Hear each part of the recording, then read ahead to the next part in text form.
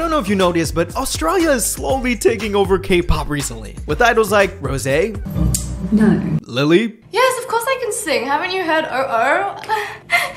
Jake, Hey Jay, pass me a fork. Huh? Pangchan, and Felix. What are you gonna have in the arvo? In the arvo, what am I gonna have? Oh, I'll have another shrimp on the barbie. And trust me, there's going to be even more and more talent coming from the island continent Australia. Here's why. Basically, having an English speaker in a K-pop group is almost necessary now. K-pop has gone global, and to reach the largest audience possible, a group having an English speaker absolutely helps. Okay, yes, there has been idols from the US or Canada that fill that role, but Australia is still kind of a new, untapped place to find K-pop talent. And to be honest, I think it's just because K-pop companies know that we just like to meme the Australian accent. So many people say that I speak like this, like, hello? I'm kind of offended.